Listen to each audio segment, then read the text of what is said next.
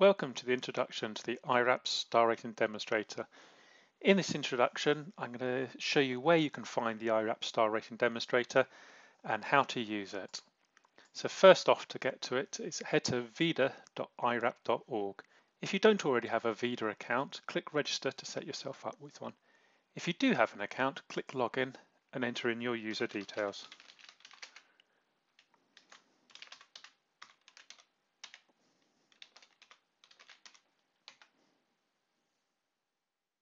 Once you have logged in, you'll be taken to the Vida dashboard. From here, you can get to the demonstrator by clicking the demonstrator button. This will take you to the single page that is the demonstrator. First off, you'll be shown the Load and Save tab down the bottom of the screen. You can use this to pick a road section that is very similar to the one you want to assess.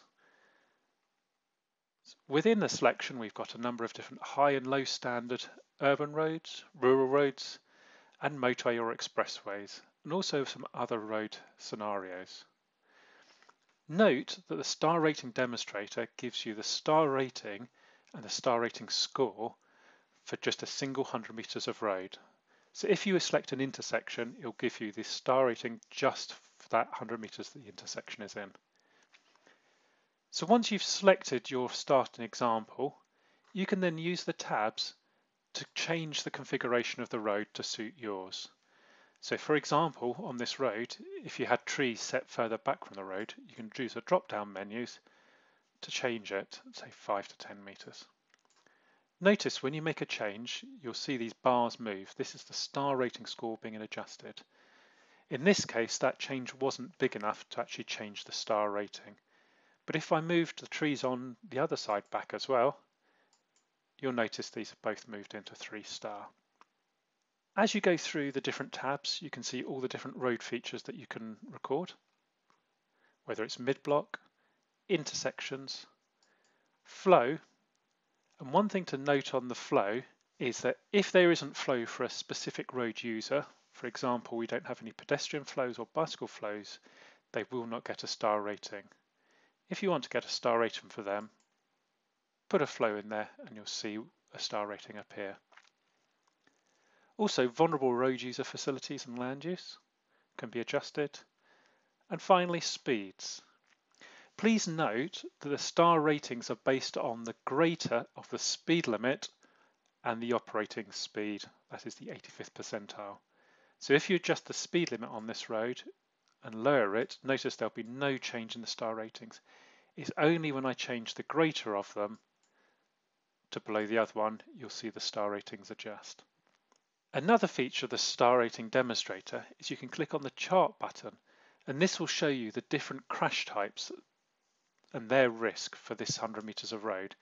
Here you can see I've got a section of grey, and this relates to head-on loss of control, a bit of orange, and that's run off to the passenger side, and a bit of light blue, and that's run off to the driver's side.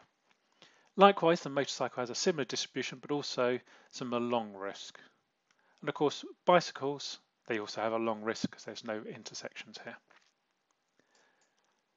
It's worth noting that the Star Rating Demonstrator doesn't save the state in which you've left it when you return to it the next time. So if you want to save a section of road, you have to press the Save button. So put in a suitable name and a suitable description.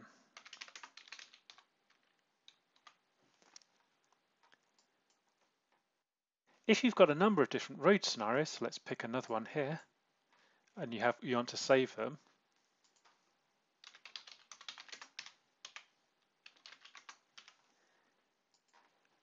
you can actually use them in combination to actually create a coding file that could later be uploaded to Vida.